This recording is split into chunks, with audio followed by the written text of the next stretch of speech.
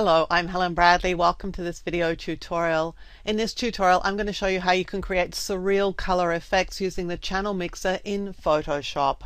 Before we get started with creating surreal colors in Photoshop, let's have a look and see what it is that we're trying to do. This is the original image out of the camera, and this is the image with a sort of surreal coloring effect applied to it. And it's very easy to do, and you can also save these as presets. I have a second image here that we're going to look at, and that is this lion from London.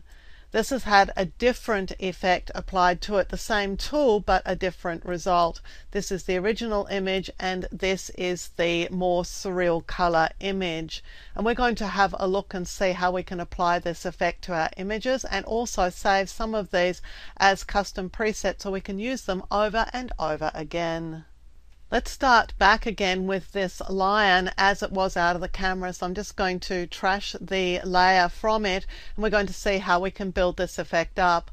I'm going to do it using an adjustment layer because that means it will remain editable, and we can also mask it and do other things with it. So I'll choose layer and then new adjustment layer, and I'm using the channel mixer and click OK. Now the channel mixer allows us to get access to the data in the color channels in this image. It's an RGB color image, so we've got the red, green and blue channels here. And the way an image is usually presented is that the blue channel has 100% blue in it, the green channel has 100% green, and the red channel has 100% red. And what we're doing with the channel mixer to create our surreal color is we're going to walk these colors around. So we're going to zero out the red channel entirely. And what we're going to do is pump them full of green. So I'm going to type 100 in here for the green. At any point, if you see a result that you like, you can just stop. We're going to continue. I'm going now to the green channel and I'm going to zero out or remove the green from the green channel. And in its place, I'm going to add blue. So I'm going to type 100% blue into the green channel. And we're halfway to the effect that we were looking for. And now let's go to the blue channel, which is the last channel here. And we're going to remove blue from the blue channel. Just type 0 in its place. And in place of that, we're going to add 100% red. And that's giving us this look that we saw in the image when we first started this video tutorial. And if I'm happy with that, I can just close the dialog. And this is an adjustment layer, so it can be added or subtracted from the image by just turning on or off its visibility.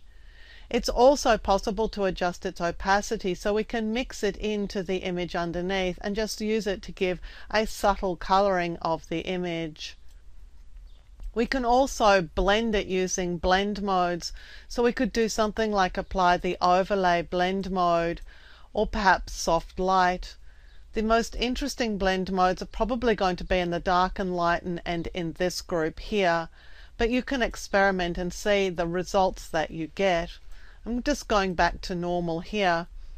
And if I want to adjust the effect, I'll just double click on the adjustment layer here in the layers palette and I can edit it. But what we're going to do now is to save this as a preset. So I'm going to open this little flyout menu here and choose Save Channel Mixer Preset. And I'm just going to call this Rotation 1.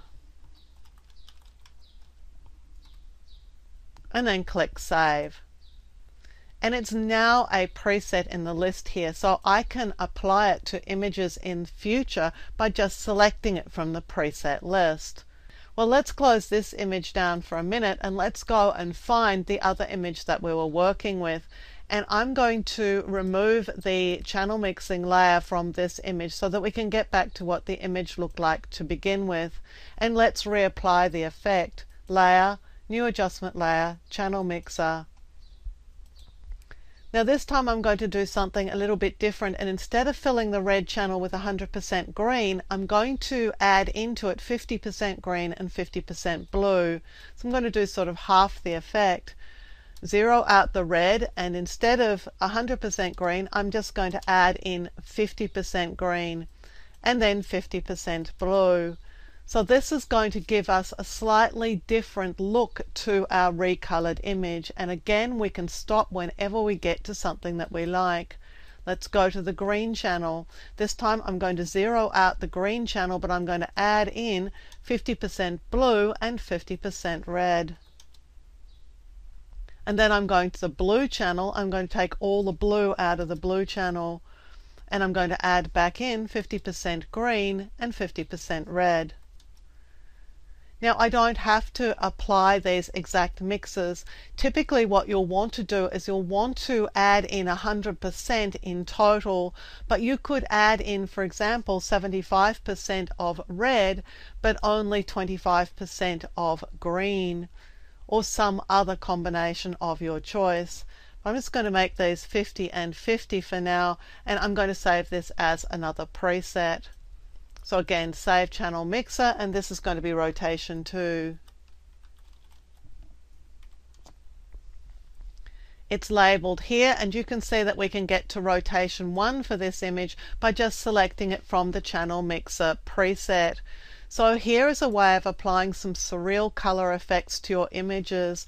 Some of them are a little more realistic than others, but basically what you're doing is remapping the colors in the image. So you're taking all the blue out of the blue channel and replacing it with other colors, and then all of the green out of the green channel and replacing it with other colors as well. I'm Helen Bradley. Thank you for joining me for this video tutorial. Look out for more video tutorials here on my YouTube channel, and consider subscribing to my channel and you'll be alerted when new videos are released. And visit my website at projectwoman.com, where you'll find more tips, tricks and tutorials on a range of applications, including Photoshop, Lightroom, Illustrator and a whole lot more.